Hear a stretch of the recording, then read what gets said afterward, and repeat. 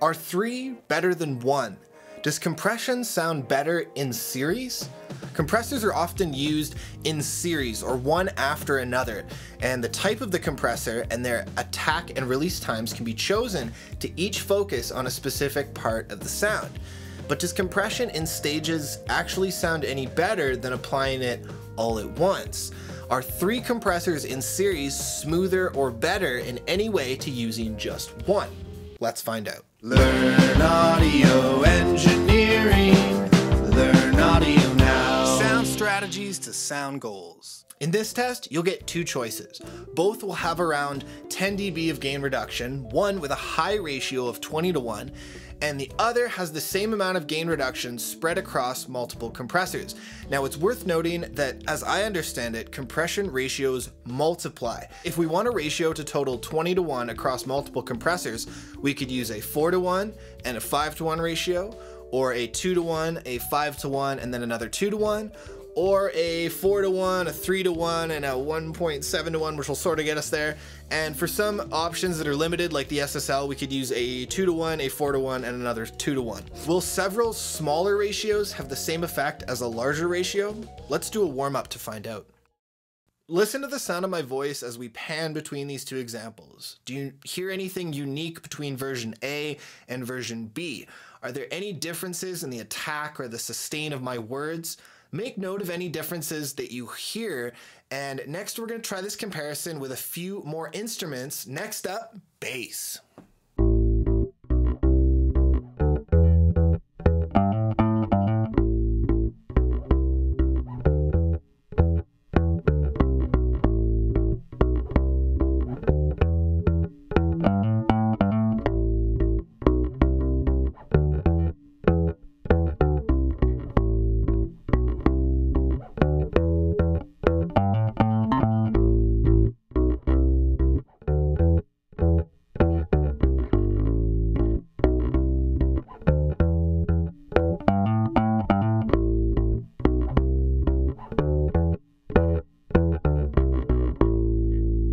So I noticed that A had a much smoother click sound and B was much more exaggerated, which kind of compromised the low end at times. A had a really nice balance between the attack and the sustain, resulting in a richer, more inviting low end. Now let's check out this experiment on some drums and percussion.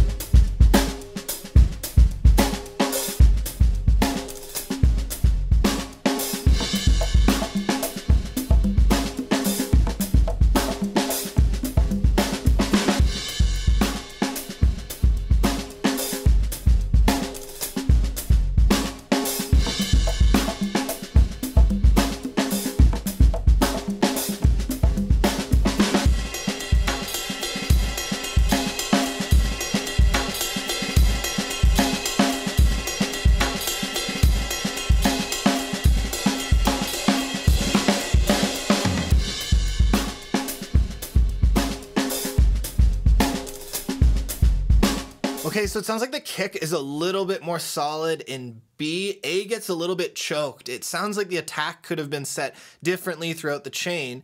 So you can play with the attack and the release of each compressor to shape each individual element of the drums. If you want to learn more about the compression envelope, you can check out this video. But hey, after this one, you're taking a test, no cheating. Next is a singer-songwriter example. I recorded a guitar and a vocal mic and did the processing separately on each channel. I got a girl, she long and tall, sleeps in the kitchen with her feet in the hall. When she talks, she's lightning fast. Bartender, please fill my glass.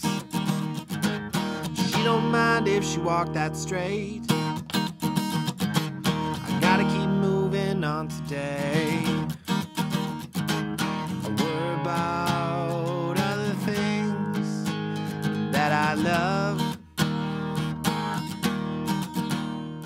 So B sounds much more dynamic and open. A sounds like it has a fast attack. In this example, we can really hear the compressor coming down on those transients, gluing everything together and keeping it dull, dark, and solid. Whereas B has more room to stretch. The louder guitar strums and the vocal phrases still actually jump out at times. Okay, up next we've got another drum set example.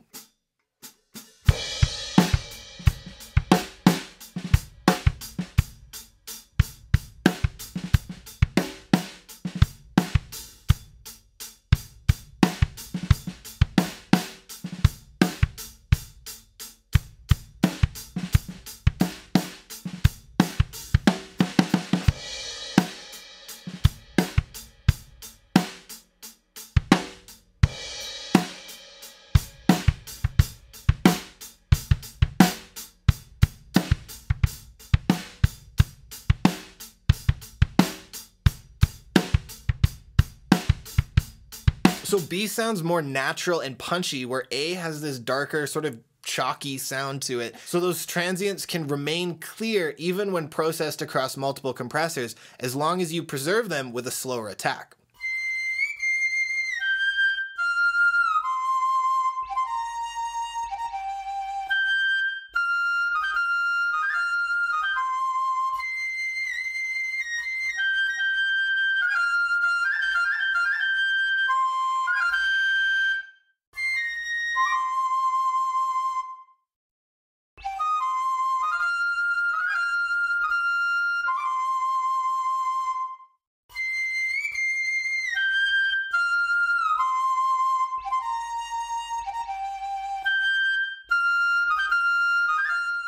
So A sounds absolutely pinned. There's some reverb and it's more noticeable on the A version, but maybe it's just brighter, but the sustain is held in place over the 3 stages of compression. B does a pretty good job of keeping the dry sound of the instrument in place, but it doesn't catch as much as that room, in my opinion.